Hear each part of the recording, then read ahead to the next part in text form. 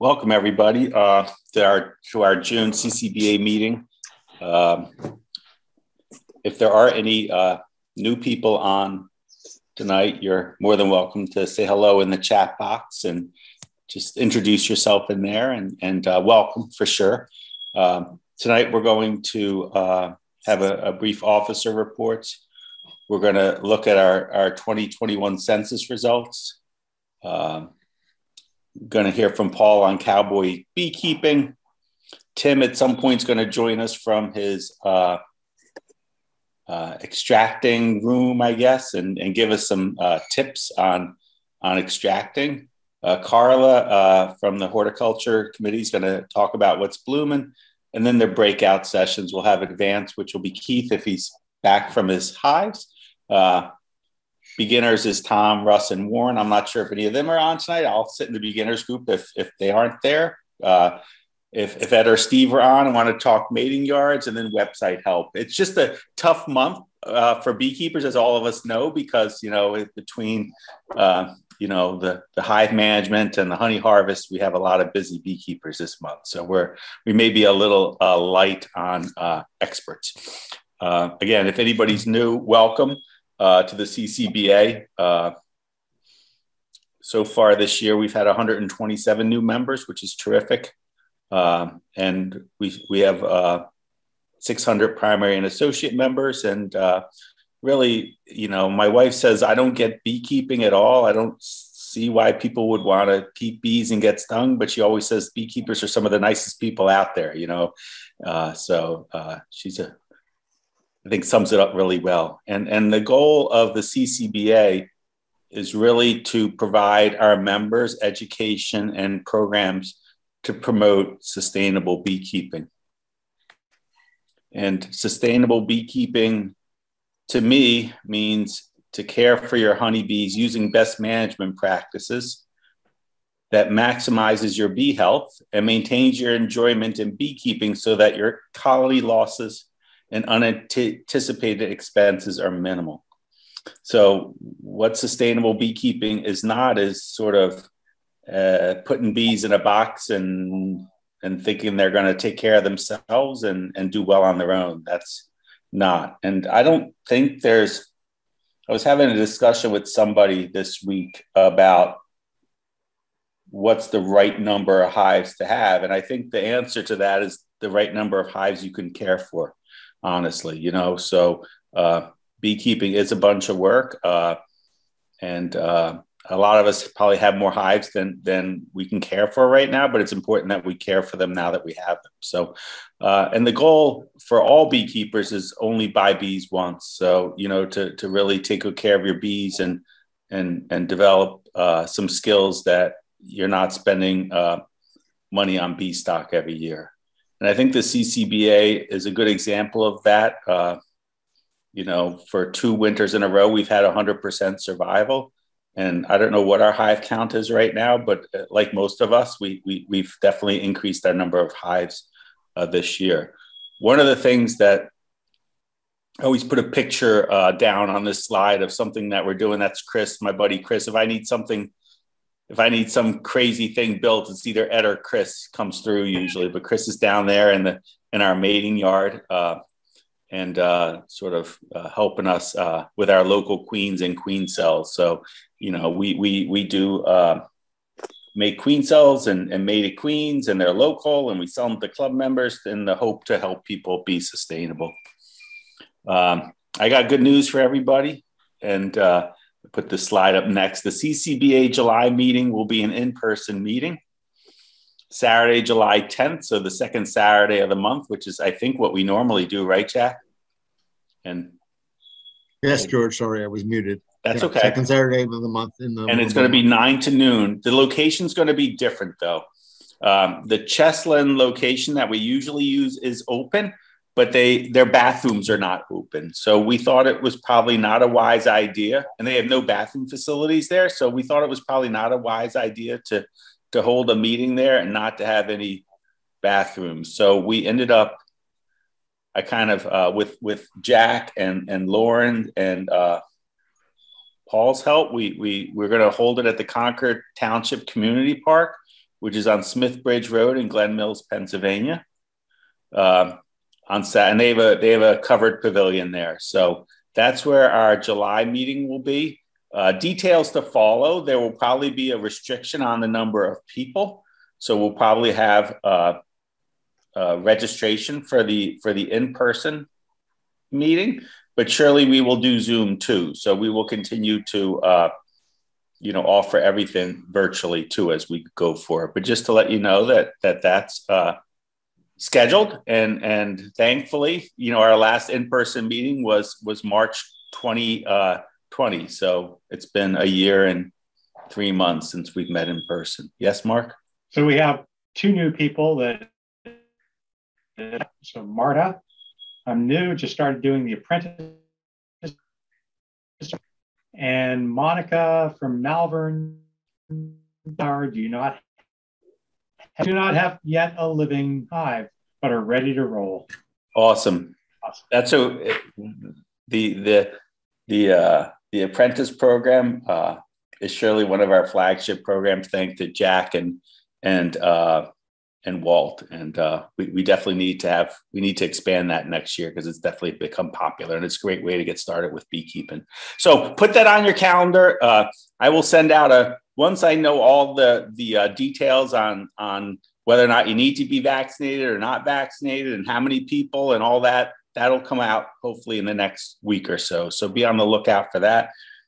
The entertainment committee, which is Tracy and Chris, are planning a September social event. So more information will be coming out on that too. So, it feels thankfully that the pandemic grip is starting to lighten a bit. So I look forward to, getting everyone back together. So put that on the calendar. So thank you. Really quick, that this is our officers for 2021. Myself, I'm George. I'm president. Paul, we have two vice presidents. VP1 is Paul. Anything to say, Paul? No, not right now. Thanks. Thanks, Paul. Paul will be back with us shortly to do cowboy beekeeping, which I look forward to every month to listen to how he's managing his hives. Mark Metters is our second vice president. And you had something to show, Mark, and something to add? I've got two things to show. I've got one thing to show, but I think we'll do that later in the show and tell section, unless we're not doing that tonight. No, I cut that out in the interest. You cut that out? Okay. Then, the first thing then is we're doing one of the breakout sessions will be eHive for Broodminder. And we do have a special opportunity to buy, if you want to buy some Broodminder equipment for your hives, we're getting a 15% discount for a one-time purchase. So it's up on the storefront. You can make your purchase. We will then order it on the 18th of June, and then we should have the materials in here by the end of the month. And again, it's a one-time event, at least at this point. Anybody have problems with the ants getting into some of their equipment as you pull stuff off? I just got so tired of it. So I built this little concentric, basically two tubes. One's an inch tube and one's, I think, a 2-inch tube. Glued it with cement to the bottom, to a piece of scrap plexiglass. And then I put oil on the outside tube. And if you use water, ants will walk right across the water. But if you use oil, cooking oil, they will drown in the oil. So you don't get all these ants going up into your hive. I mean, I just got tired of it. Where did you put that? On the bottom of the hive, or on the bottom of the equipment. I borrowed an extractor from a friend down the street, and I came out the next day after extracting. Their ants were all over it, sprayed them all off, and put the extractor up on 3 of these, and no ants. Great, thanks, Mark. Kathy Lopez is our second secretary. Kathy, anything to say? I have nothing to report. Nothing? Nope. Whole lot of nothing. Kathy and Vidya are our newsletter editors, right? Shared. Yep.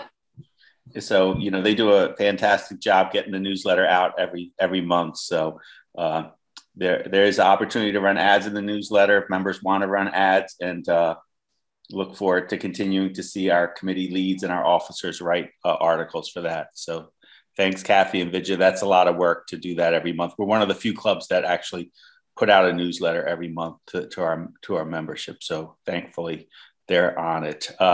Jack McMichael is our treasurer. Anything to add tonight, Jack? Full treasurer's report, as usual, was in the newsletter that just came out, so everybody can read the details there. George, you mentioned we've had 127 people join so far this year. We actually have 2 others who have joined, but have not made their first dues payment yet. So that would bring us to 129, which puts our total of 675 members. That's a big group. Yeah, we've definitely, I don't know what we were pre-pandemic, but definitely the size of the club is growing, and it's definitely gotten the attention of the board for sure. And there's ongoing discussions a little bit about our operations and how we're operating. So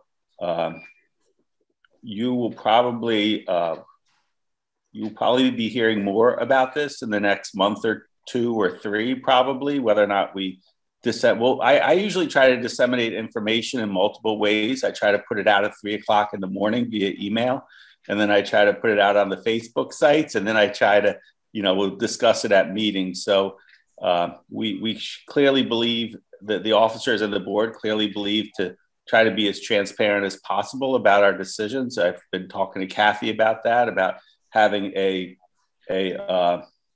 little section in the newsletter whenever the board has a vote on something, so all the membership is kept aware of the decisions being made. But we are a 501c3, so that already adds on sort of our responsibilities of what we have to do to maintain that designation. And now we're pushing a 700 member club. So again, nothing changing now, but potentially hopefully some things that make all of our lives a little bit easier in the near future. So thanks, Jack, and Jack does a tremendous job. I don't know what the number of transitions are that have gone through this club. Jack probably knows. I'm sure it's in the thousands, right, Jack? Jack's muted. Just to give people an idea of— What do you mean by transitions?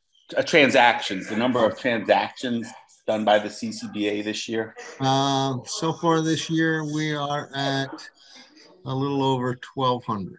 1,200 transactions. Financial transactions, yeah. Yeah, so I can't keep track of 2, so thankfully, Jack can somehow keep track of 1,200 transactions. So thank you, Jack. Howard, anything to add as assistant treasurer? Nope. Tina, member relations, anything, Tina? Is Tina on tonight?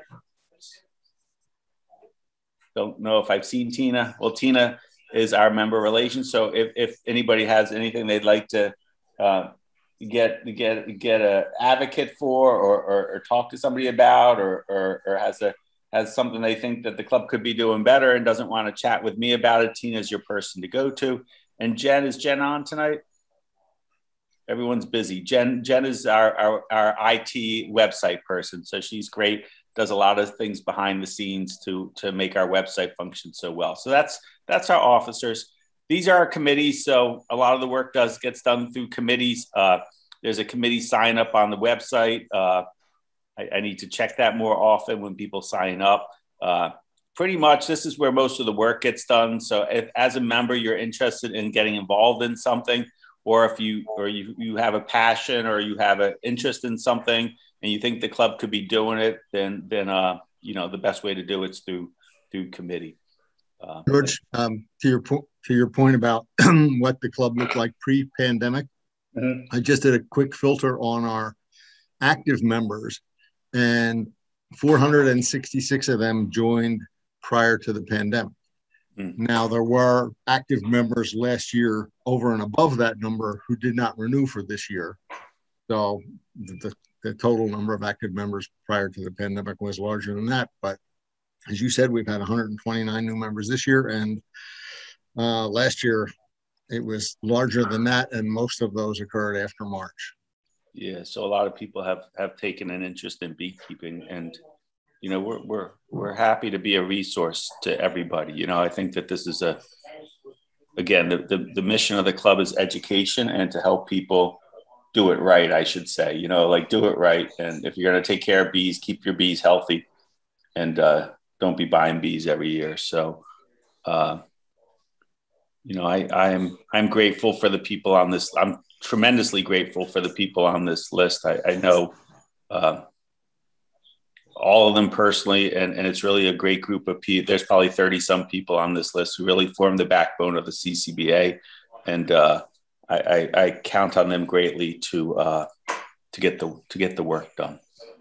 And what happened in May, just as I posted this on my Facebook site, the thing on the left. This happened in May. It's not bee related, but anyone, you know what this is on the left? Anybody? This is beaver. So this is a beaver taking down a tree. So this is along my pond. I saw this tree taken down. And it was falling into the pond. I went down and I was like, oh, what did that? And I saw the beaver did that. So I thought that was a pretty cool picture.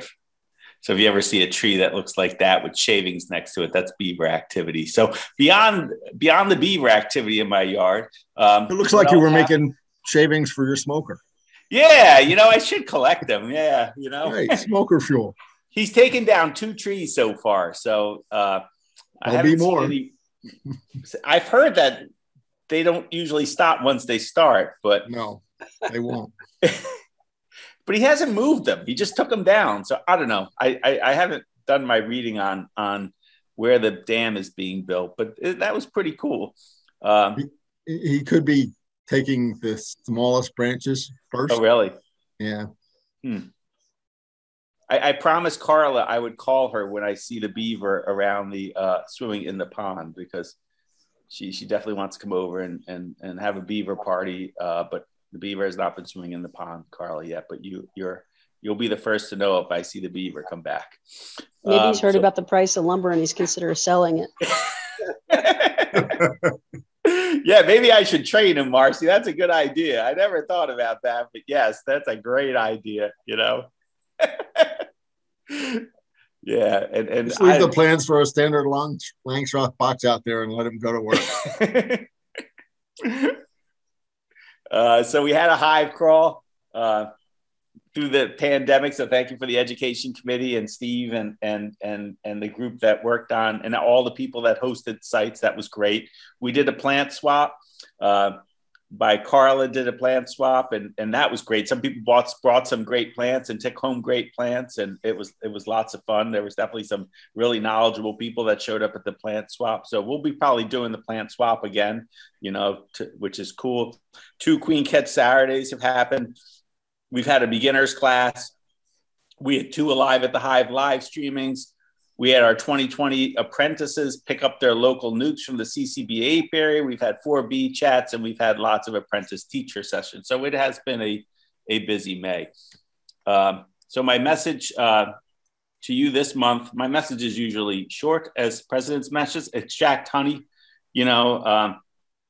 If you're a new beekeeper and this is your first year beekeeping and you're worried that your hive may not have enough honey, then maybe you want to wait until next year. But if your hive is heavy, you probably can extract 2 frames. The club has 2 extractors to rent. One is at my place, and the other is at Justin Schiffler's up north.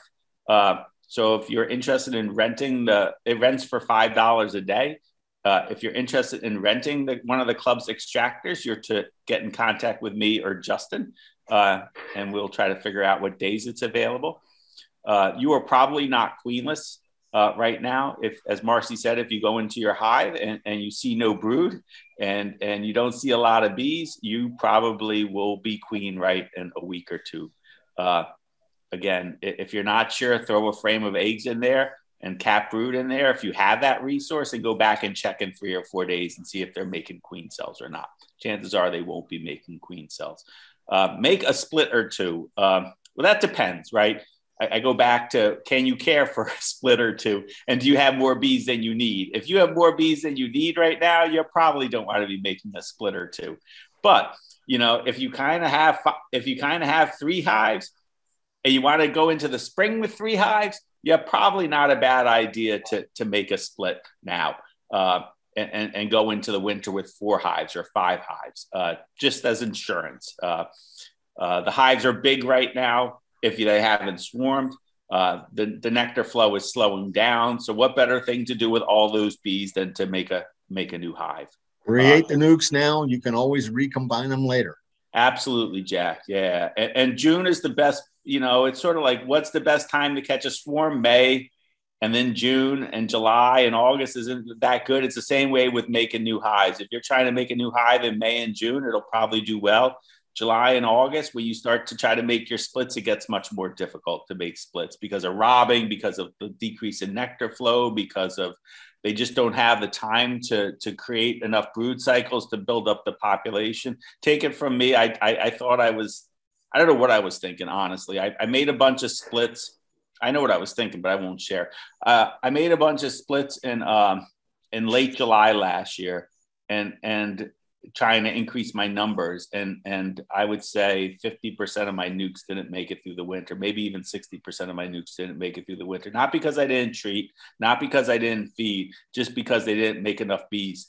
You know, for some reason, despite even feeding these nukes, I couldn't get them to make bees last year. So the population going into winters were only 3 or 4 frames of bees going into winter, and they just froze out during the winter. So again, lesson learned from me. I'm making my splits this month to make them. So, and then mite management.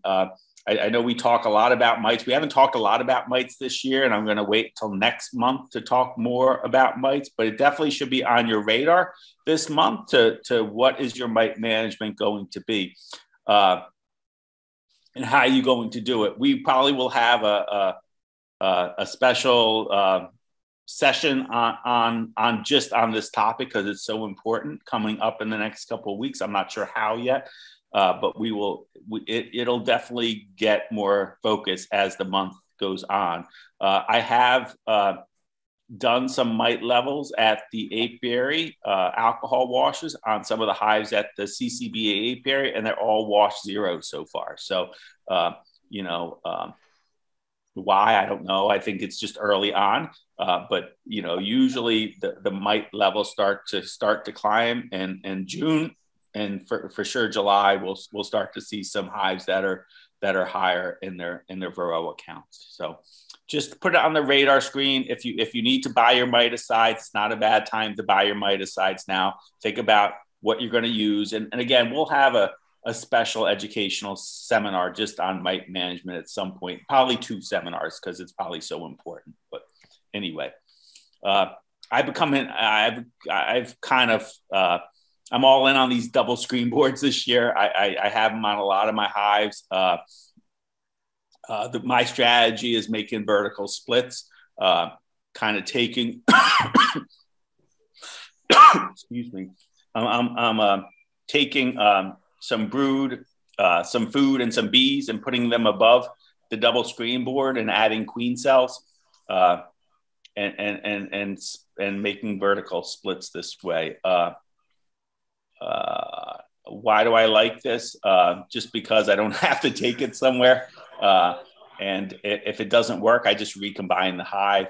If I decide to myself, I want another hive, I just basically just take that hive off that box.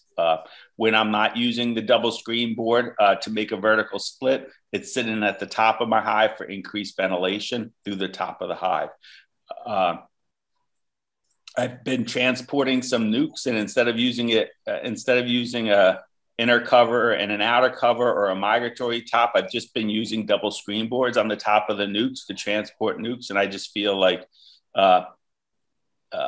it's just probably a better way to transport nukes because it's more ventilation and you're less at risk of the bees overheating with a double screen board on the top. So I'm not sure if the big bee companies make them. I'm sure they do. I don't know. I just started using them this year and I really like them a lot. So I don't know if there's any other double screen board users out there. But anyway, something to consider on how to make your vertical splits. Queen program, just a plug for the Queen program.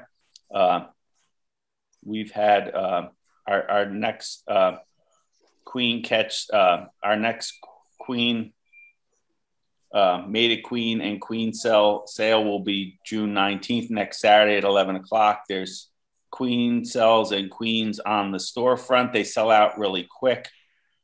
I apologize for that. We have a plan to increase our production. I just don't know. Again, the later in the season, the harder it is to make this stuff anyway. So the top picture is Daryl and I. We were playing around today with our artificial insemination, and that's a screenshot of Daryl pulling off some semen off a drone. Pretty cool stuff that he's doing. So anyway. We have our apiary and mating yard. We've talked about this in the past. It's at 651 Brandywine Drive, across from the Embryville Athletic Fields. Anybody's welcome to come over to the apiary, take a look around, what's going on. If you plan on going into the hives for any reason, you're going to have to let Tony or myself, honestly, Tony know or myself know why you're going into them. We don't really have a problem with them if you just want to see them or if you want to do something with them, but just let us know. Don't go into the hives without letting us know. Do not touch any of the hives. So there's the hives in those are the hives in the fenced area at the apiary. About 300 feet behind the fenced area down the road is where our mating yard is and where people drop off nukes. Do not go into any of the hives back there unless they're yours. Okay. So just don't open them up and don't be curious. Just let them be. We've gone over this before. There are pallets in the back. There's a little bit more vegetation growing around them now, but we're trying to keep them weed whacked. There's 30 spots for mating boxes along that back row. When you go, you'll see this green box there, and you basically fill out a form. Let us know what position you put your box in and put the form in there. The boxes can stay no longer than 6 weeks. Just because the hives get too big then. I'd highly encourage you, if you're making splits and you want them to raise your own queens, you can just leave the boxes there. We've had lots of people come to the queen sales. They bring their nuke. We put the queen cell in right there and they just leave the nuke there to mate, and it's worked well. So again, just another effort to sustainability. And at the end of the day, you have a new nuke, hopefully. Just a small plug for our queen program. We sent 5 of our locally made CCBA queens to NC State, Dr. Tarpley's lab for an assessment on quality. So they looked at queen morphometrics and insemination quality, and they gave them grades based on sort of a benchmarking to other queens that they've assessed. We got an A for queen morphometrics, and we got an A- for insemination quality. One of the queens that we sent wasn't mated. I don't know how I did that, honestly, because I'm sure I only pulled queens that had laying patterns, but maybe I didn't. So that brought us down a little bit. But our overall score, which was an A- from NC State. So, you know, it's just a little bit of affirmation that the queen team has been working together for a few years now, and the CCBA does produce quality queens. So anyway, Ray was not able to join us tonight, so I told him I would briefly go over the census reports, because I promised it last month and I didn't deliver, and we promised it this month. And I do like to when asking people to fill stuff out, get back to you. So if you remember, the CCBA census is an annual survey that comes out in March and April. The goal of this survey is to sort of get a metric on who the CCBA is and what behaviors the CCBA is and how sustainable our beekeepers are. This year we had 254 people 253 people or something like that fill out primary members. It doesn't go to associate members. It just goes to primary members.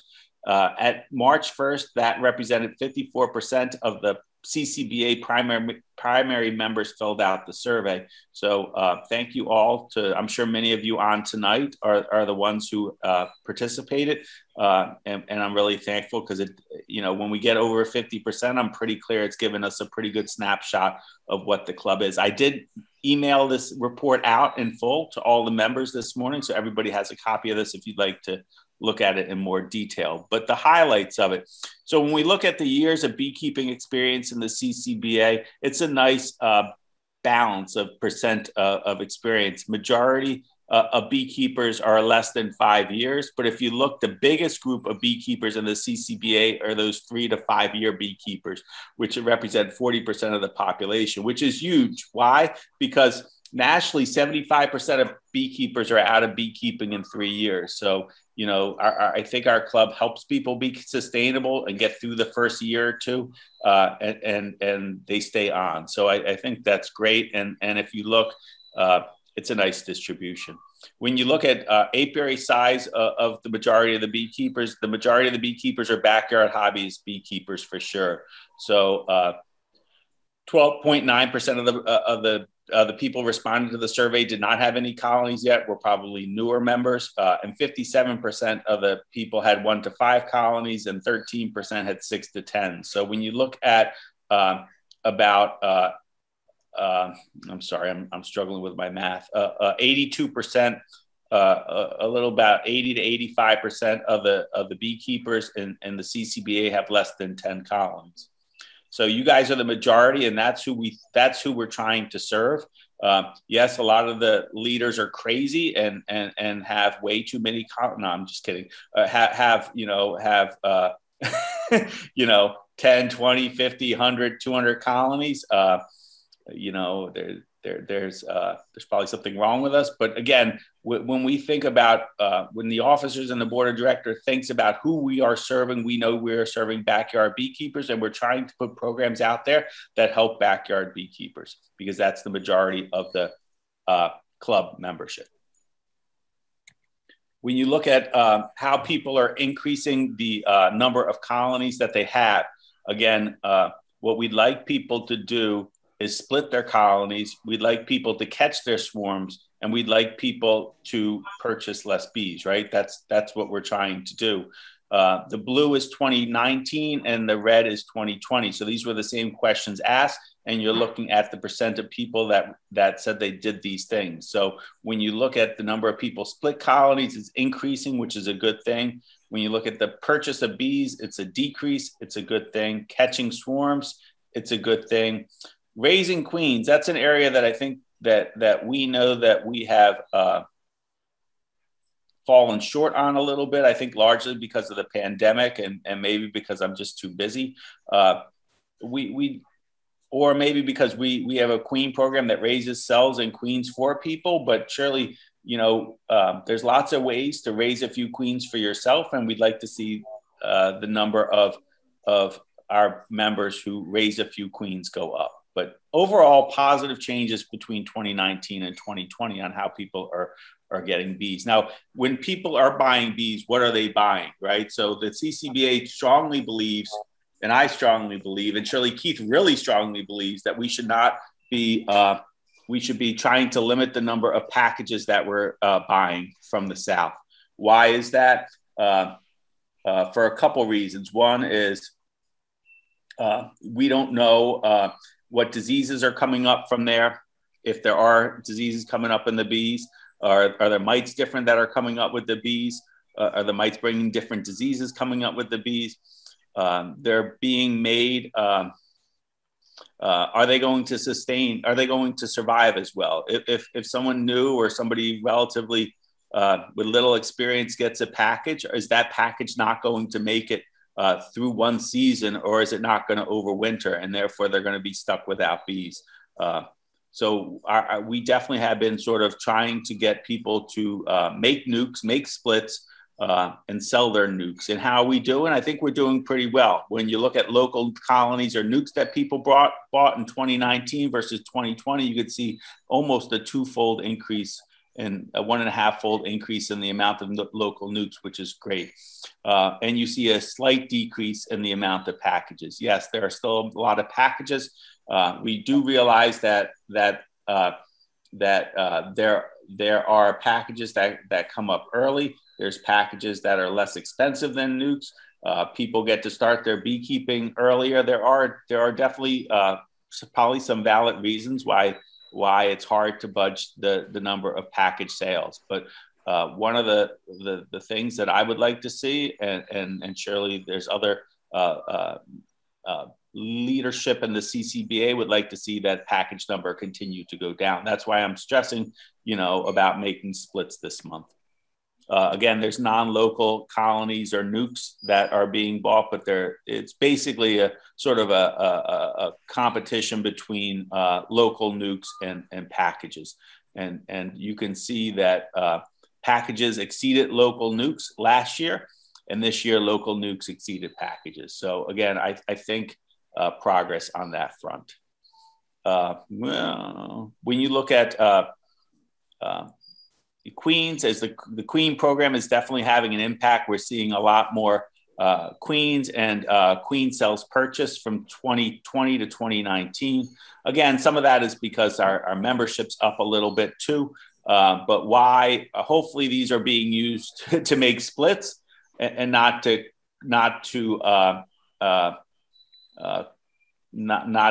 cover for failing queens or hives that aren't managed well, and that people think that queens or queen cells are going to fix their management problem. We'd like to think that the majority of the queens and queen cells are being put into planned splits and increases and not into emergency sort of situations. But it's probably a mix. But again, positive direction in that. When we look at loss, the overall membership of the CCBA should be very proud of this. I don't like to boast and gloat, but when you look at the two biggest bars for 2 years in a row on percent of colonies lost is none and less than 25%.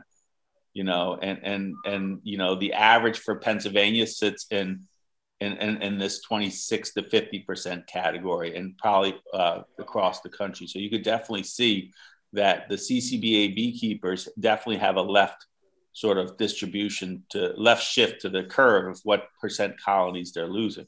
Now, why is that? I think because of all the things that we talked about, trying to decrease packages, trying to increase local nukes, trying to increase local queens, and also to try to have a mite management plan, and we'll talk about that in a second. But this is really cool. This is really cool. When you look at 2020, over 30% of the beekeepers lost no colonies. Now they all swarmed this year, right? But they at least lost no colonies. So really impressive stuff. Really impressive stuff. When you look at did you have pests? We all have pests in our hives. Surely the recognition of small hive beetles went up last year. Whether or not that's because there's more small hive beetles or better recognition. Oh, that's no worries. It's a Zoom meeting. A little bit of both. When you look at how people are monitoring for Varroa, or people monitoring for Varroa, what's really cool is that if you look at the alcohol wash percent, the people doing alcohol washes was 2019 was 31%. And it jumped to 41% last year. So we had a 10% increase in the number of people doing alcohol washes. I think that was largely because of our efforts in the mite-a-thon last year and a whole bunch of other things. And the powdered sugar shake, it should say sugar shake on here, and that stayed about the same, so 34%. So when you look at, and then some people do drone brood surveys, some people do sticky boards. When you look at the percent of people that don't monitor mites at all, it only sits at about 18%. So most people are monitoring mites, which is great. Surely we'd love to see the percent of alcohol wash or sugar shakes go up, because that's really what's recommended for mite monitoring. When you look at what people are using to treat their mites, 2019 to 2020, you see an increased use of oxalic acid. You see an increased use of Formic Pro. You see an increased use of Mitaway quick strips. You see an increased use of Apogard, and you see a decreased use of Apivar.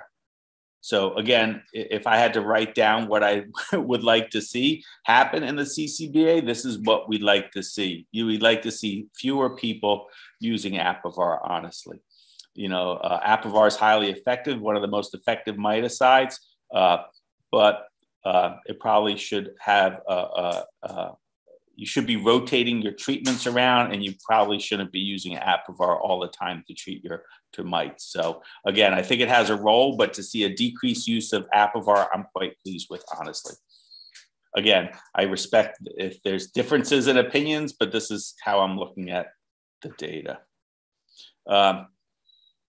When you look at how many people overwintered nukes, I think this is still an area we did not budge very much last year. You see a little bit higher number of people overwintering 1 to 3 nukes, but since we're the majority of backyard beekeepers, I'd like to see this. I'd like to see this number much higher. I really do. I think we need to. I don't know what we need to do to make this number higher. We sell our nuke kits. We talk about splits. Again, I just like to see this go higher. Maybe this is okay because everyone keeps their bees alive in the CCBA and they don't need to overwinter nukes because all their colonies survive. And that may be part of what's going on here. But I think I'm a big believer in like if you want to be sustainable, having a bunch of 1 or 2 nukes sitting around is a good idea. But again, we could discuss this more sometime else. So that's the I've always run over. That's the brief review, or not brief review, of the census. And to summarize, just to thank all the 254 members that filled it out.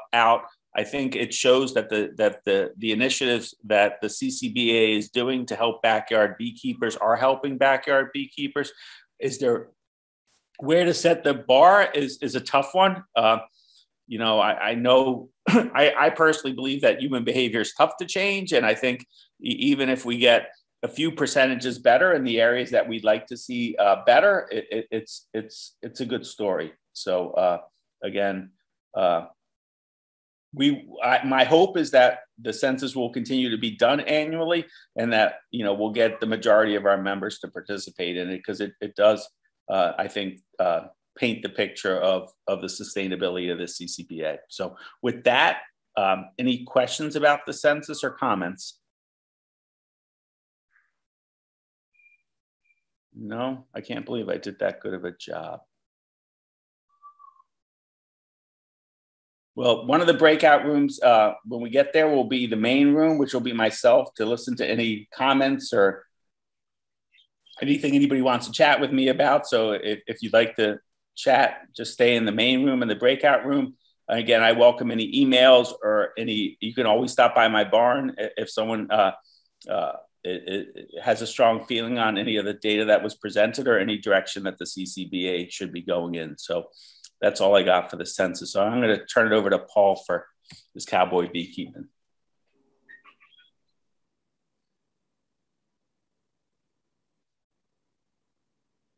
Paul? George, while we're waiting, this is Bernadette. And I'm wondering if there could be a set of guidelines, best practices for overwintering nukes, because I feel like I'm gathering a piece from here and a piece from there and, listening and picking up bits and pieces, but maybe especially for people who haven't done it before, a nice set of guidelines we can turn to, especially if it were online.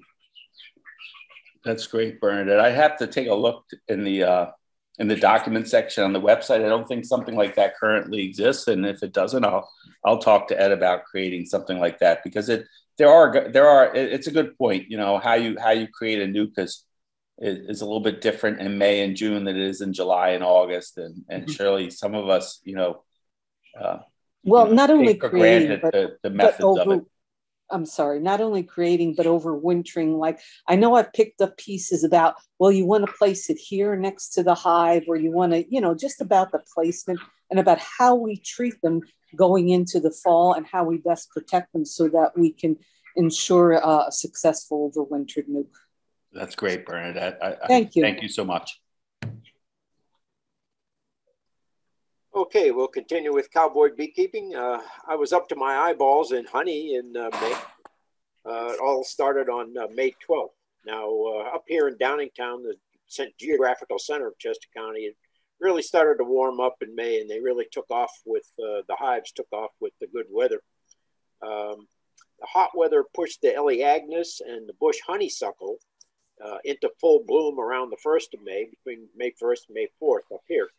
But it took 1,458 accumulated growing degree days to get the black locust to open up here. And black locust opened here about May 16th. And then we had the real hot weather. It only lasted about 10 or 12 days. And then the hot weather just dried the blooms right up. But it was pretty good while it lasted. So in order to get ready for the black locust, I started taking honey on May 12th. That was my first harvest. And I got about 144 pounds from May 12th and May 19th. But the May 19th was quite different because it had the black locust in it. And you could see the color difference. It was golden for May 12th, and it was pale green and pale yellow for May 19th. The black locust continued for another extraction on May 25th. That was pretty much classic black locust. So May 25th was a good time for black locust. And I continued to extract June 2nd and June 9th. And so right now my 4 hives have produced 420 pounds for me. And I'll call that a good year. And I don't take the... I don't wait for the bees to cover them with wax. I just take them when the frames are heavy. I go through each individual super frame by frame, and if it's heavy frame, whoop, I take it right out. A few swipes of a duster and the bees are gone, and I cover up that super and keep adding to it. So a little bit more on that later. The second thing that happened with my hives was swarms. I had a lot of swarms, more than usual. I didn't do a demery, so I paid for it. But the first swarm that I had was of a nuke, and it was a single 5-frame nuke, and I really didn't pay attention to it. I was trying to sell it, but didn't get around to that. So on, I think it was April 28th was the first swarm. But it landed in a nearby lilac bush, so I was able to knock it into another nuke box, and I saved that swarm. And I gave it another 5-frame nuke deep on top so that she wouldn't swarm again. And then I went back to the one that did swarm and gave it a second 5-frame nuke box. And I had originally two nuke boxes, so I gave them all 2 5-frame deeps. So I thought that would take care of it, but and I had seen a virgin queen into the original white nuke that had swarmed.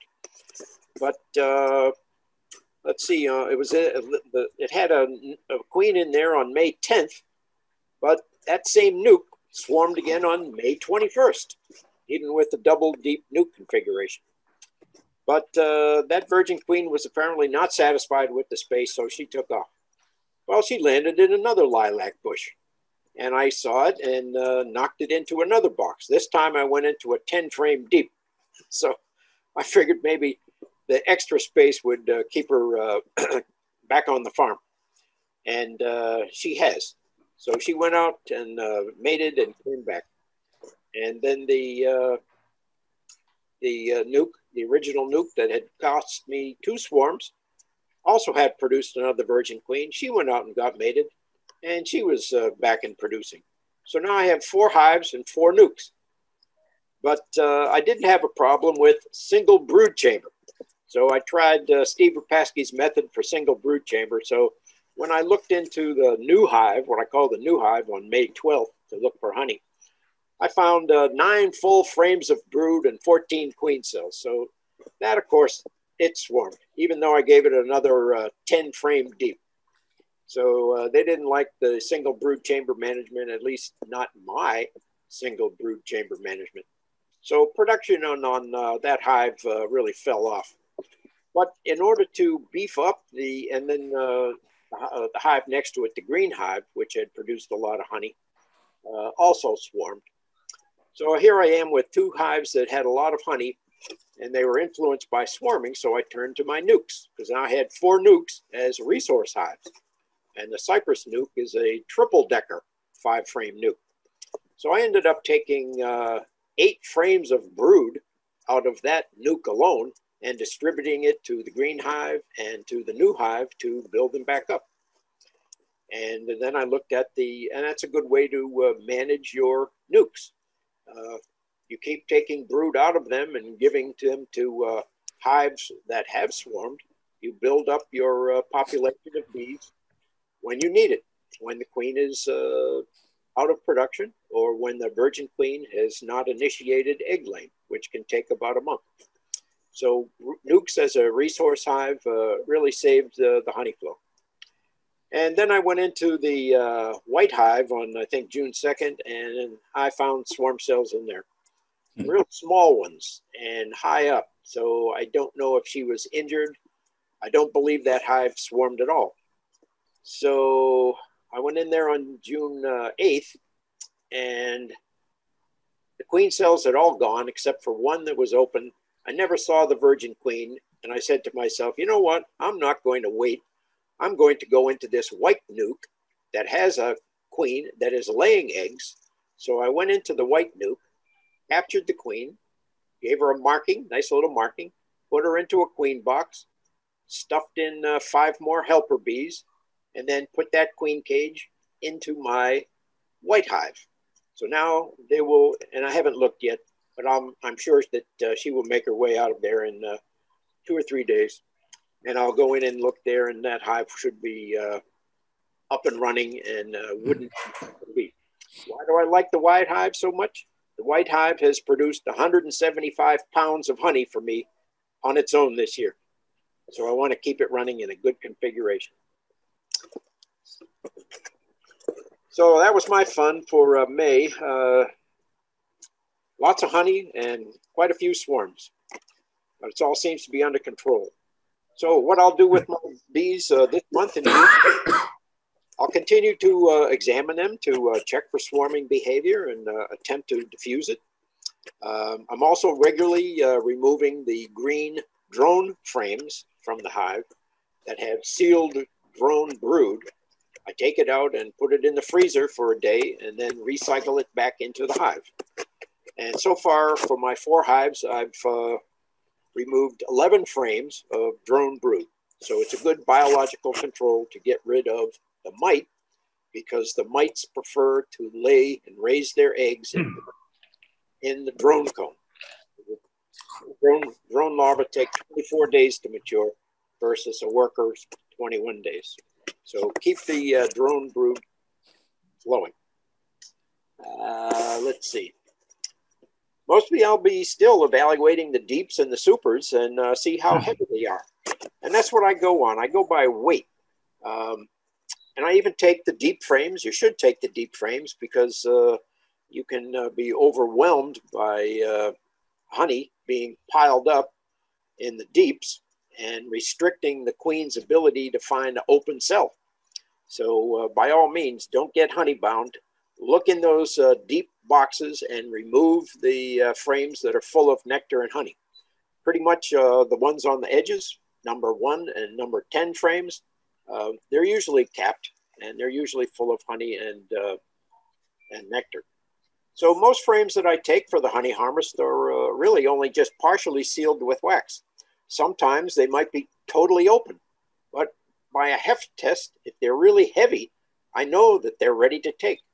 So the bees cap with wax those cells when they measure that it's 18.6% water, but they're under no obligation to do this. So you can have totally perfect honey that just doesn't have a cap on it. But in order to judge this, make sure you have a refractometer. If you have a refractometer, I mean, get a good one. There's a nice one that Man Lake sells for $79.95, and does a real nice job.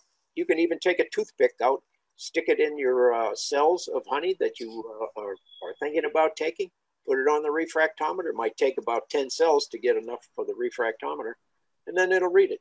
All of my honey has come out below 17% this year. All of it is just uncapped. So it was a nice hot summer, and I ventilate the hives well. I stagger each hive about an inch back from the brood chambers, and then I stagger each super. And I have like 4 supers on one hive, 3 on the other hives, and they're all staggered. And the bees come in at any level and deposit their hard-earned work. You can give it the shake test. Take a frame and shake it sideways. If no nectar comes out, if it's all stuck in there, that means it's probably ready to take. So you don't have to wait until it's fully capped. I mean, it's safer to wait until it's fully capped, but you're going to miss a lot of honey. So that's my secret. I take it often. I put those wet frames right on back on the hives, and they just keep filling it up. Okay, so yep, my water is 16 to 17%. That's what I'm getting this year. And it really helps if it's really hot, those 90-degree days. When will you start looking for your mite levels, Paul? In July, I will. Mm-hmm. Yeah, I'm too busy to check right now. But, you know, I've looked at a lot of drones that come out of the drone comb, and I haven't seen any that have had the mites on them. So it was interesting. Like, we had a whole lot of small hive beetles early in the season. I haven't seen a small hive beetle in a month. Oh, yeah, I have some. Not as bad here, but I have some. Hmm. So I'll put a Swiffer sheet on. I put it on the top deep, just underneath the queen excluder. And I have hive beetle traps with oil, and I bait them with banana peel and vinegar. So I found some in the traps, and but mostly I find them on the Swiffer sheets. Do you think on average you're in your hives more than once a week, or about once a week, Paul? I go in once a week. Once a week. So every time you're in, you're pulling frames that are heavy. Yeah, I'm pulling heavy frames. Yeah. I mean, if you lift the whole super off and it's really heavy to move, you know, right, that's going to, you get 8 or 10 frames out of that. Hmm. I mean, I have the time, I use a, what is it, a Boardman or a Bee Escape. Mm-hmm. That works. That works really well. But I only have one, and it's really not a big effort to go through each super frame by frame. Do you think, I mean, your hives, you're taking so much honey off your hives. Do you think the bees just working harder because there's more open space, or do you think they work less because they're trying to get, you know, like, what's your theory? Do you have any thoughts behind it? More of them will work harder. I mean, most of the bees are just hanging out, resting. So they're not all out foraging. So you give them something to do by providing some open frames, and they'll go out and fill it. And they'll do it. You don't have lazy bees, do you? I don't think so. You don't let them be lazy, eh? No, you can induce them. You can induce them into productivity. Well, that's what they say. Like, the bees can go from forager to nurse and nurse to forager, and you wonder if taking that nectar or honey off frequently is somehow getting a bigger forager force out there, more active, you know, because you have open space all the time. It's interesting. My longwood hives aren't doing as well. They have a lower population, and I'm trying to get them to, I have 3 supers on them, and the lowest super is mostly undrawn comb. I gave them that super last year. They refused to draw it up, and they're refusing to draw it up this year. They bypass it and go upstairs, and they put the honey in the other 2 supers. Have you tried swapping them? Putting it up on the top? Yeah. I think they'd never get there. I mean, I could try it. I have a hive that produced. I have a hog half comb box on a hive that's produced 200 pounds of honey this year. And the hog half comb has probably weighed, the whole box probably weighs 10 pounds. I was like, I cannot get them to, I cannot get them to, they'll build out some of those cassettes and they'll put some honey in it, but I cannot get them to, and it has nothing to do with bee population. I don't know what it has to do with. I'm not good at comb honey. Comb honey, yeah. Five frames in there. One of the hives has 5 frames, and they build it all out with wax, and then they sparingly throw some honey in there as an afterthought. Yeah. But I put a regular frame with regular foundation right next to that, they'll fill that right up. I don't know why. Yeah, it's interesting. Anyway, that's cowboy beekeeping. Thanks, Paul. Keep your super stacked high. And harvest frequently. That's the secret. Of course, Keith probably has 4,000 pounds by now. I think that's the number he threw out there recently, 4,000 pounds. So I think he actually said that somewhere recently. So yeah, it's gone up. It's 5,000. Keith's another harvest frequently, right? He taught me. Yeah, absolutely. Keith's a great teacher. Absolutely. So thanks, Paul. Carla, you want to talk about what's in bloom? Carla. Yes, I'm here. Hi.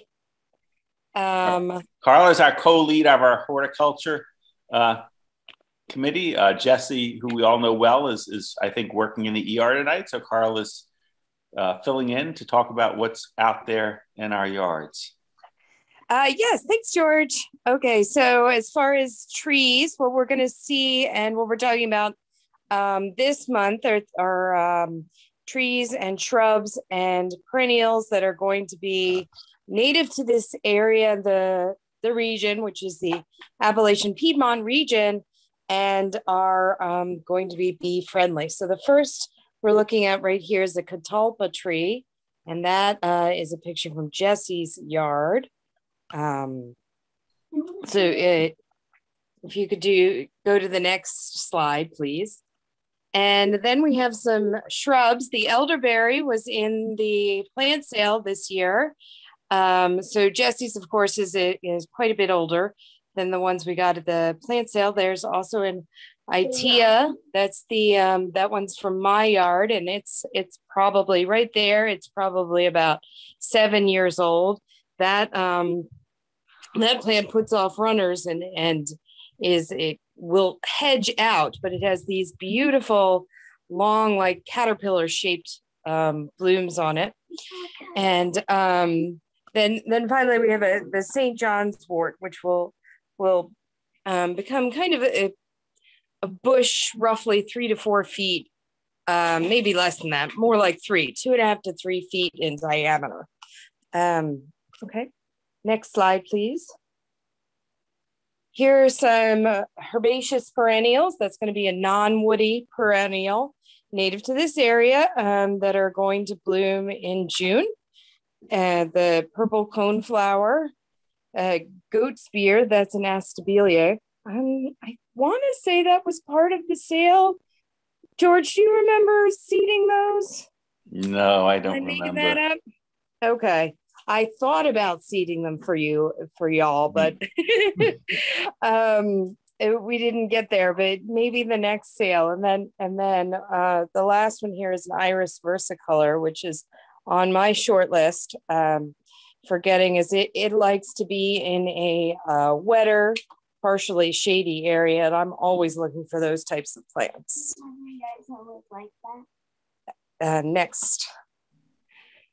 Next, you're going to see on the far left, that's a tick seed. So it's going to be it's going to make a large area. You're going to have lots of it.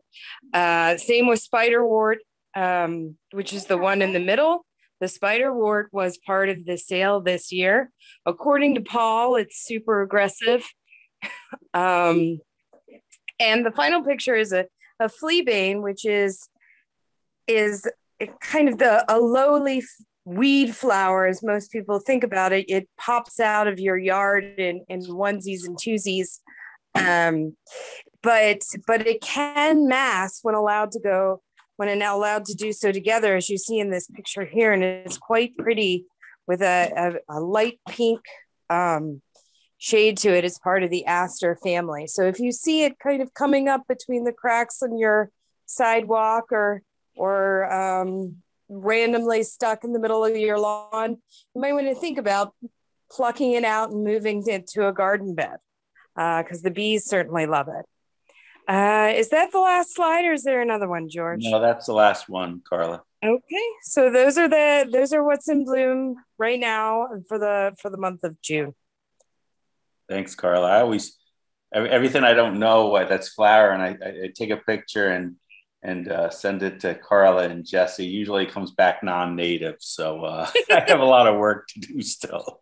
But we're very grateful to have Carla and Jesse leading up the plants. I used to do that, but they have taken it to a whole nother level and a whole nother set of knowledge. So it is the most important thing that we can do to help all the bees out there, is to plant native flowers, plants, and trees. So if you have questions, I'm not speaking for them, but I know they're always more. I know they're always, if they're available, willing to give some guidance, and it's usually great guidance. So I think we're going to probably have a plant sale in the fall, but that's still to be determined. But again, I think we sold a couple $1,000s worth of plants, so it's great that we're doing that for sure. So thanks, Carla. Tim, are you on? Tim Ferriss. Yes, Tim Ferriss is on. I asked Tim. Tim said he was going to be in with his extractor, so I asked Tim if he would be okay with sharing anything that he thought would be worth sharing from his extractor room.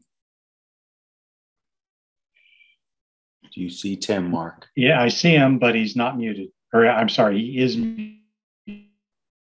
Is he paying attention? I'm not sure. He may have stepped away for a moment. Why don't we step on to the next topic, and then we can come back. Thank you for keeping me moving, Mark.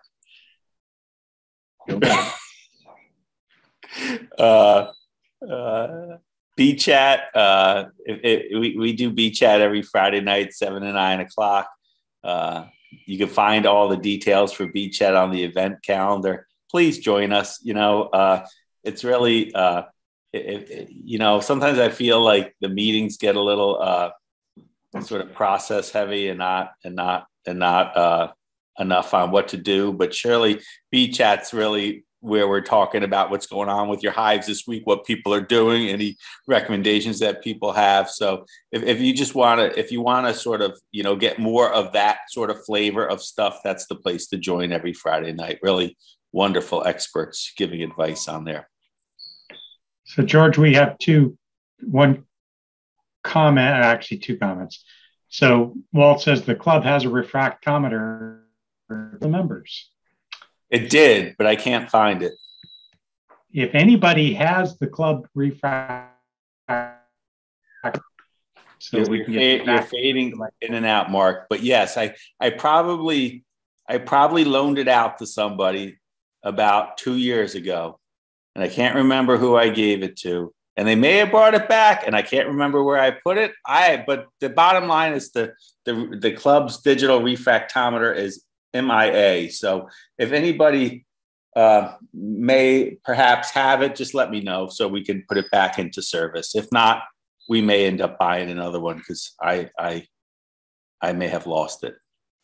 George, I just want to throw the offer out there that if anybody wants to bring their honey to either my residence at the north of the county or at my work in Exton, I can bring my refractometer and we can test your honey.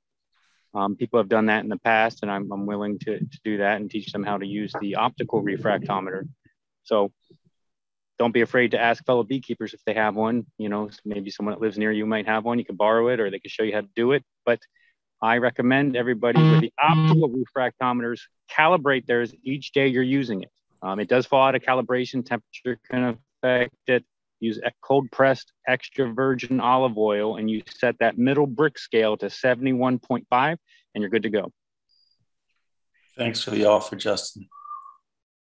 And Robert Yokin had a comment on drone frames. Are you aware of the issues with pupil cannibalism and the spread of DWV?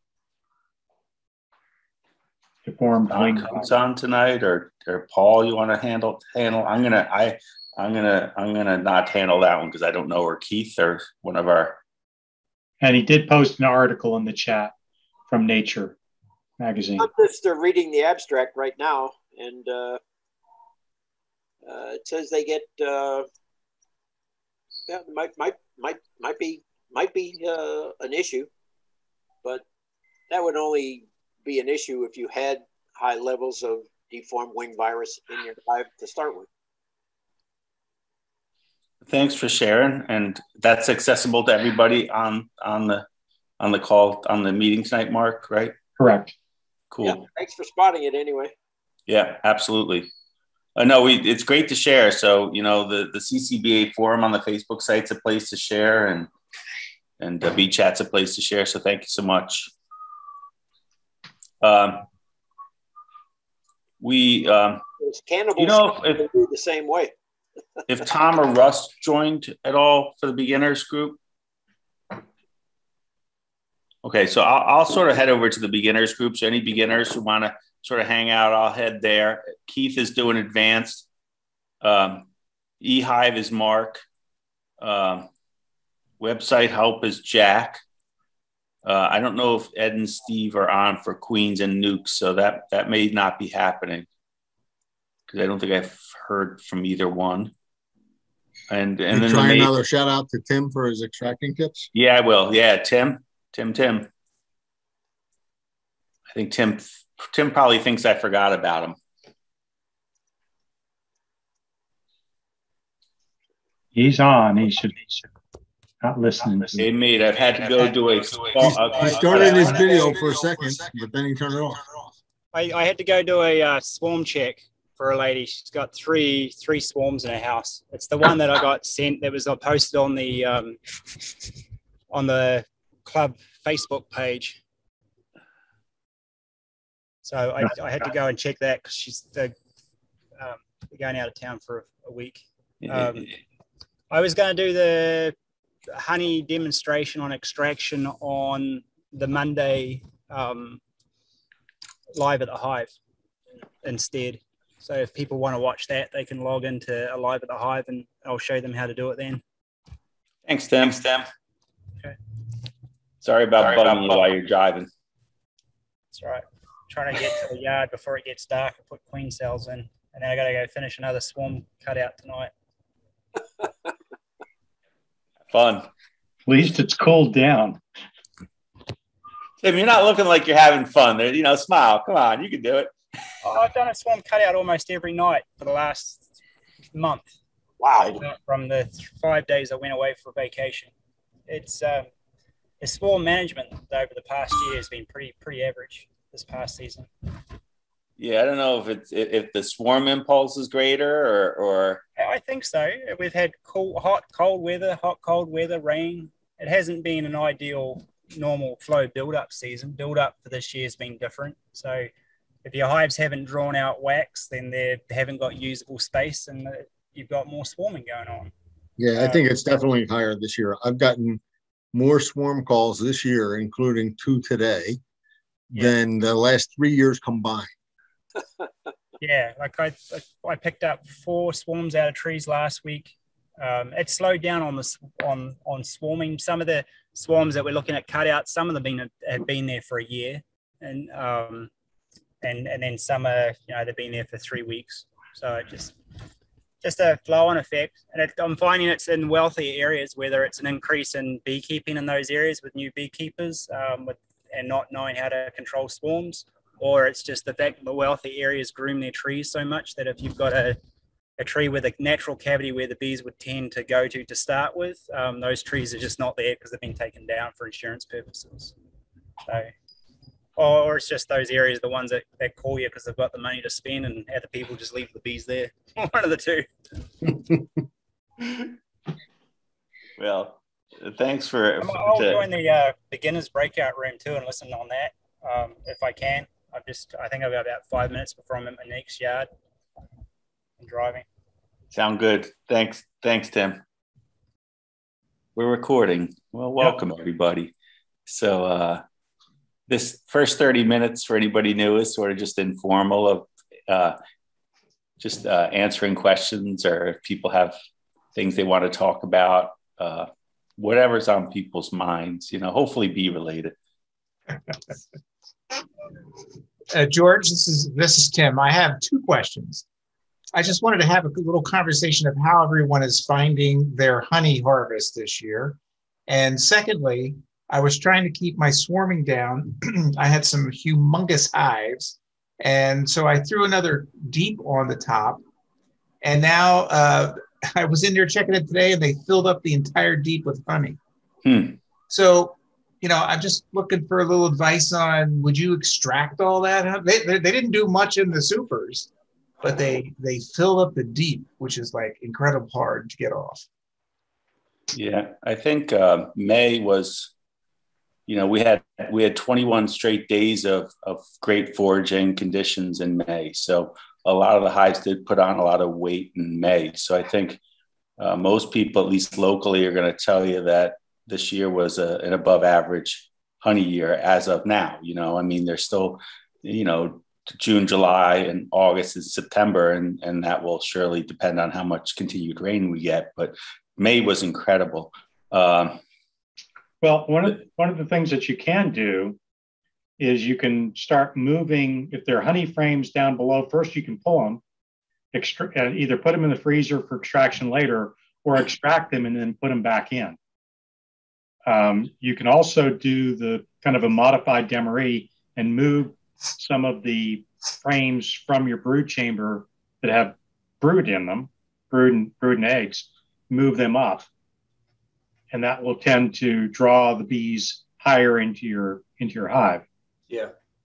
And most people would say, don't take a frame of honey to extract until it's 75% capped. Now, I know there's been some commenting on the forum site that, if you shake the frame and no nectar comes out, that it's okay to take, if it's less than 75% capped, I would suggest getting a refractometer, taking a little of the nectar out of the cells and do a quick moisture content on it and make sure it's less than 18% before you harvest it.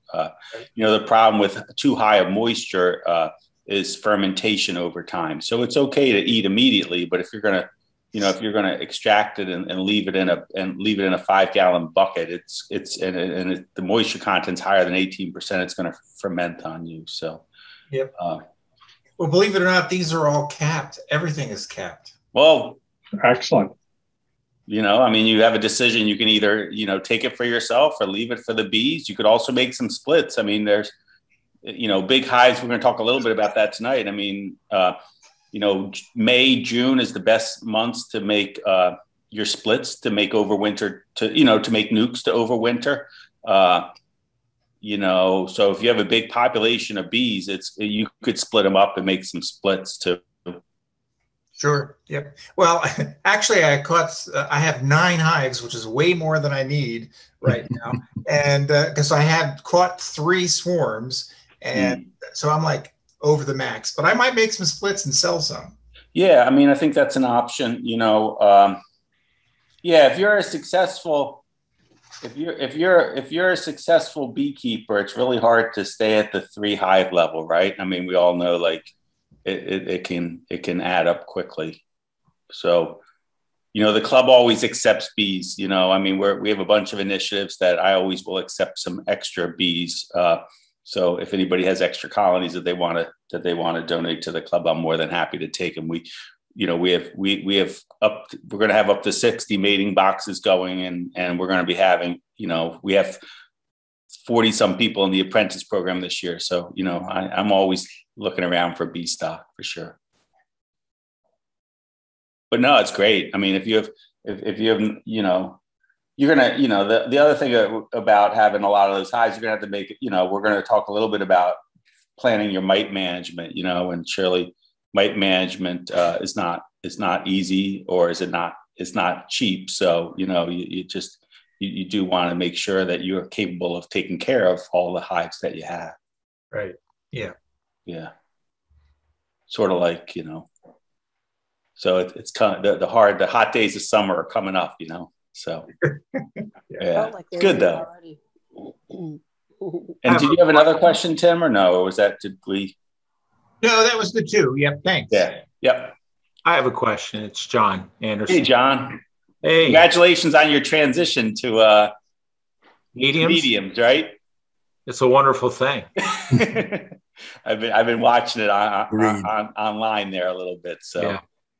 So we continue to battle the wax moth. Now I've used the paradichlorobenzene, and that does a great job, but it's really difficult to get that smell out of the frames.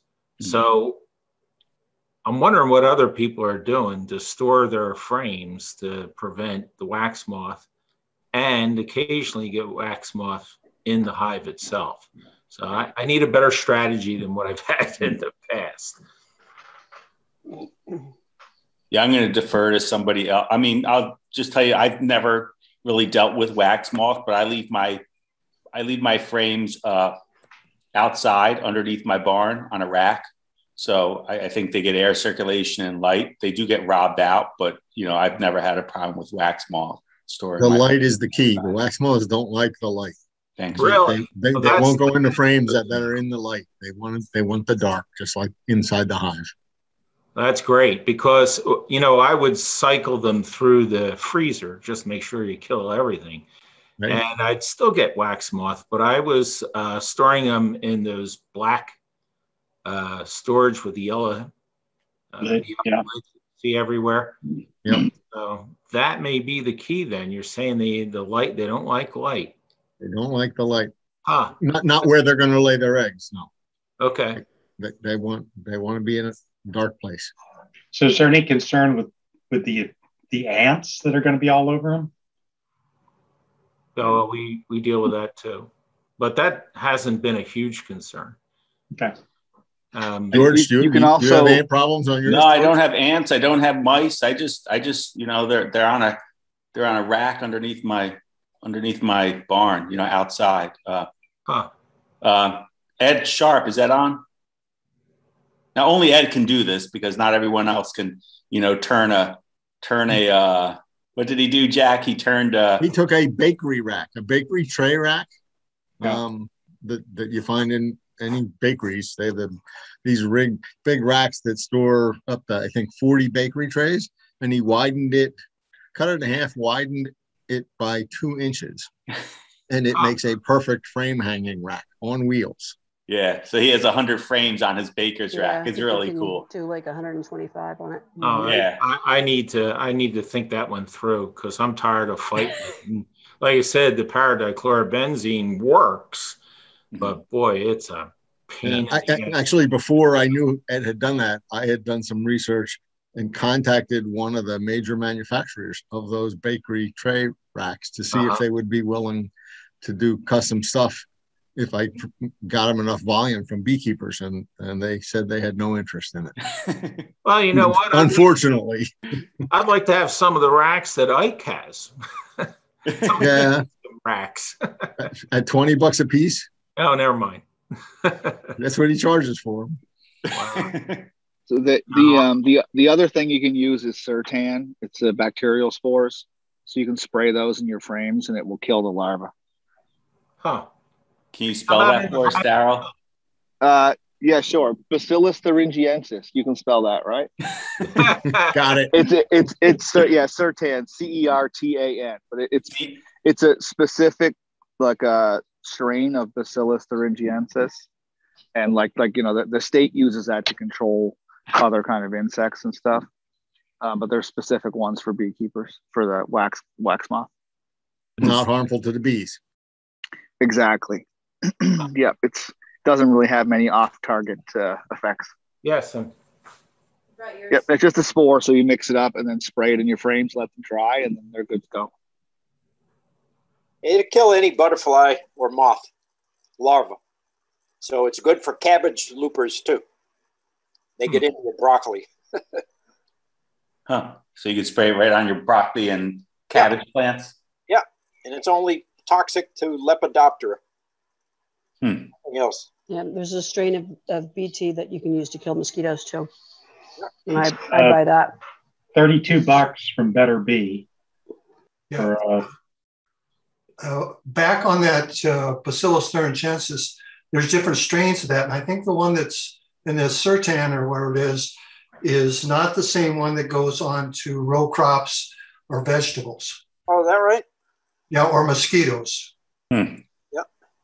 Yeah, this is a B402 Sertan for wax moths. Wow, what smart people on tonight. People know how to use Google. Anyone else have any other ideas for John about wax moths, that how they dealt with them? So I've been thinking about taking an old freezer, putting a little fan in the top side of it to store my frames and stuff over the winter, to keep, because I had mice problems last year. I lost a bunch. I've actually lost hive bodies and frames, plastic and wood, to mice, where they just chewed right through them. Wow. And so I'm thinking that using that as a mouse preventative. And if I can get a fan in there, kind of one down and a vent down below, one up high, one down below, to get the cross flow of ventilation, using, a little 5-volt fan, that might be something that's worthwhile, or not. I'll find out next year about this time. But what about mothballs? That always works for me. For the moths, yeah, absolutely. I have no problem with the moths. But the mice really like the mothballs. They ate them. That's funny. Well, I put mine in a plastic tin, or not, like a clothing storage box. Yeah. It's all plastic, and it seals at the top. And I put all my frames in there and throw in a handful of mothballs. Just make sure it's paradichlorobenzene. Yeah. That's the right kind to put in. They went right through the bin. They chewed right through the plastic bin. Wait, so you need steel bins? Yeah, well, that's why it's like, I'm going to make some steel bins. Then I looked at shelving units, and then somebody was giving away a free an old freezer. It's like, perfect. Yeah. Done. Yeah. You don't even have to run it. Yeah, exactly. It's not plugged in. It's not even working. Gut it and go. It'll hold like I think it'll hold 3 deeps, maybe 3 deeps and a medium. You call that a frame safe. Frame safe. That's what it is. Yeah. But you can't just pop them in there without some kind of ventilation, because they'll mold. Right. Although the bees will clean that right up, still, I'd much rather not give them moldy stuff and then potentially get moldy honey. That would suck.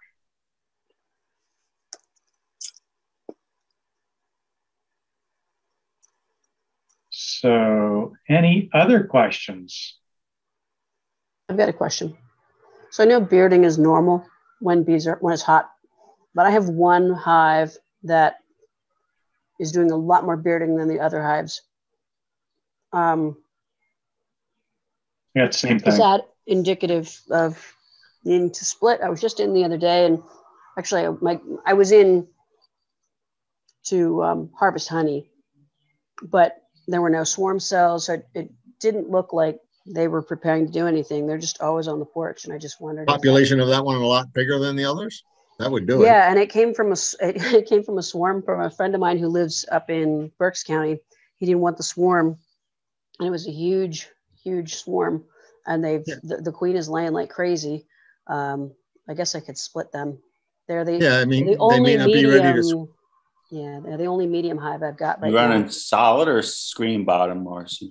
I think that one is screened. Yeah, that one's screened. But I've got the signage, the what's it called, the chloroplast stuff. I've got that in. Maybe if I pull that out, that would help you too. Take that out. Yeah, give them some more ventilation. I usually keep that in just to be able to monitor mite drop when I treat. But yeah. Yeah. It sure was hot the past couple of days for early June. Lord. Yes, it was. Yeah. Tomorrow will be different. Thank goodness. That's when I plan to extract the honey that I pulled. Yeah. You could set your boxes back. I don't know if if you've set your supers back a little bit or all your supers are aligned, if you're just trying to increase the ventilation, take the whiteboard out of the bottom board, set your supers back a little bit, prop your top out up a little bit. I mean, I don't think it hurts the bees to be outside the hive per se, but they're probably telling you for some reason it's too hot. Now, are there genetic differences in how certain bees tolerate heat? I've often wondered that because, I have the same thing. I think I have some bees that prefer to be out than in, but I'm not sure if it's that or if it's just the environmental conditions. I could get some more air ventilation through that hive. Do you set your boxes supers back or no? I always have them lined up. It's like my own little weird thing that I like when they're lined up. It bothers me when they're askew. People, every time I say to do that, they say, what about the rain and the bees? The bees just line up with their heads to keep the rain out. And if you have a telescope and cover, it overhangs it a bit. And if it rains in, it's just going to run down the sides. Right. But I think it sounds like your population's big and there's not enough air movement. Big when I brought them home. I couldn't believe the size of the swarm. Not enough air movement. I'm not sure if that's a right assumption or not, but if you wanted them more in your hive, you'd probably get some air movement through there. Okay. And it may help dry out your honey too, right? If you're looking to, I was able to pull a medium off of there the other day everything was capped. And the queen's laying really well in that hive. And I had 2 hives that I checked that they must have swarmed. And I know the one had queen cells in it because I had split that one, and because they had supersedure cells, so I quick split it, hoping that I could, avoid having them swarm, but they swarmed anyway. And that's the one that Ed came over and got out of the tree for me. But then the nuke that I had just bought from Ernie this spring, that one also swarmed, which pissed me off because I paid extra for the marked queen and she's gone, and so are a lot of the bees. But that hive, there were cells in there too. And there were still, when I was in there 2 days ago, or no, it was yesterday, there was no brood. So I pulled frames from other hives and put a frame of eggs into the hives. And I was just like, what the heck? They had cells built. I don't understand what happened. And I mean, the timeline, because of all the rain and finishing school, and she should have emerged already and been mated and laying. But so put some frames of eggs in there and some capped brood so that they'll be able to increase their population as well. But so my honey harvest hasn't been as high as what I had hoped for, because no one, I had a couple swarms and then things that I wasn't aware of that happened. So, they weren't pulling, they were pulling nectar in, but they weren't building comb to fill supers. Yeah. So, which I didn't realize. Ed told me that. He said, yeah, if you don't have a queen, they won't build comb, which I think is interesting. They'll fill up frames of nectar quickly. Yeah, exactly. Yeah, for sure. 80% of the time, the hive's going to requeen itself. So I always tell people, be patient. More than likely, I have one like that right now but I can't be patient. I'm always checking. Even though I tell people to wait 3 to 4 weeks and put the date on it, and you're not going to do anything different. I'm in there every 3 days looking for the queen, and she ain't there. but someone said, sometimes you'll go into a hive and all the frames will be packed of nectar. like all of them, and there won't be any room left. And this hive, like there's clearly 2 or 3 frames where they have polished cells where they clearly have a brood, a brood area that, and I've heard that maybe that's a good sign that they know that there's a virgin or there's a queen to be coming, like they haven't filled it all in with nectar. I'm not sure if that's true or not though, but something else to look for, Do you have drone comb in your hive? Yeah, I had some, not an excessive amount. Put in a green drone comb, the special ones for. Yeah, I have some of those. I haven't put them in because I just finished school on Friday. So now I can actually focus on other stuff and remember to pull the frame at the right time so I don't make a drone bomb. Well, I've noticed that when the queen leaves, they forget about that green drone comb and they turn it into honey. Oh, and then that's a nice honey frame. Honey and nectar. I pulled a medium frame that they had built wonky comb, and it's like twice as wide and full of honey as what it should be. And the one next to it was, just real shallow, but they hadn't built that one out right. So I'm looking forward to being able to extract that one because it's like double the thickness. I think it's probably comparable to a deep frame, but I have 6 deeps and I think 11 or 12 mediums to extract. So I'm hoping to do that tomorrow when it's raining, because then I'll have an excuse to not be out planting peppers or tomatoes.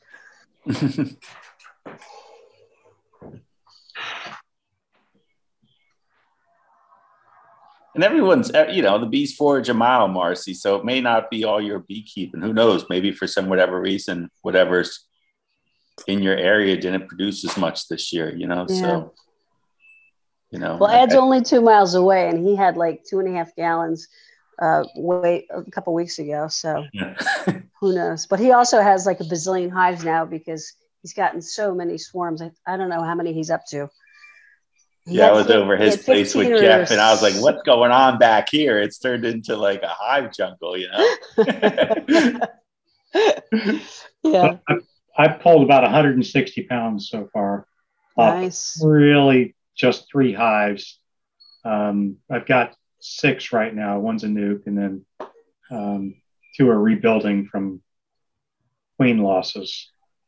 So not a lot of honey off of those. Yeah. But the other 3 are. I did 54 pounds just off of the flow hive, off of 2 flow hives. Nice. And how long did that take, Mark, to extract from the flow hive? It took from the time I walked out the back door till the time I walked in with 6, 8, 9 half-gallon jars of honey. I walked back in at 8 o'clock, so 3 hours. 3 hours, okay. And most of that time was sitting there on Facebook and checking email on my phone. Watching the flow, right? Glancing at the flow, making sure that no bottles overflow. Yeah. Yeah. So you literally just have to put a jar underneath it and open the tap? Yeah. Wow. Yeah. And sounds a lot less sticky. A lot less sticky. Uncapping. You're sitting there grinding, spinning and spinning and spinning. And that's good exercise, but on a good hot day, that's kind of miserable. And Monday was the day I did it, and that was a miserably hot. It sure was. You still have to check. You just can't say, "Oh, I'm going to just extract." Yeah, you got to pull a couple of frames to make sure they are capped, or you'll end up with extracting nectar. Yeah. Oof. Do you lose your comb on that? Sorry. Go ahead. Do you lose your comb on that? Is it a crush and strain system or with the flow hive? With the flow hive, it's plastic. The cells are plastic like this, and then there's like a small gap all the way around. The bees come in and put a very fine line of wax around the inside of the cell. And when you turn the key, the cell does this. So one side moves about halfway down, and then the honey goes to the back of the cell, down the inside of the frame, and comes out the tube into your jar. It's not for, if you're going to do a lot of hives, you're going to do traditional method. It's not cost effective. But if you're doing 2 or 3 hives, it makes good sense. Okay, cool. Quick question about comb. I find that when I extract, like the comb that they built is real delicate. And I mean, how I use my uncapping fork to lift it and try to be as gentle as possible, but I feel like there's not much left for them to do anything with it. I mean, what does everybody else do? I know Ed just does crush and strain because he doesn't think it's worth it to save it. Marcy, are you using the uncapping fork like a shovel digging in, or just scratching the surface? I'm using it to pry up the wax on the top.